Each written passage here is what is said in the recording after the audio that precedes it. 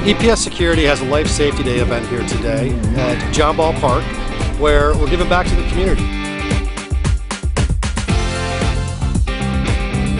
At today's EPS Life Safety Day, we have a goal of fingerprinting 500 kids. With each of those 500 kids fingerprinted, we're giving back $10 in a donation to both Kids Food Basket and D8 Lodge at St. John's. We have not only our employees here, EPS Security staff, but we have the whole community here, Grand Rapids Public Schools, local organizations. It's just a great event. EPS Security invited us to Grand Rapids to participate in a print-a-thon program, which is the Class Kids Signature Child ID program. Mark and Violet have done a great job of promoting preventative action and then also the action to take after an event would occur. We want to make sure that parents and the schools and the staff is aware that our kids should be, when they leave home, that they're in a safe predicament and they're somewhere when they're going to and from school that's a safe environment for them.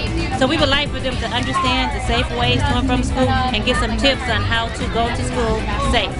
My goal for this event is for parents to walk away and feel just a little bit safer. They got their fingerprints of their children, they got their pictures of their children. Just to walk away knowing that now if something were to happen, they have the start of what they need if an emergency ever occurs and a kid goes missing. This commitment today is not only EPS Security, it's a commitment to the families of the community that are bringing their kids out here today.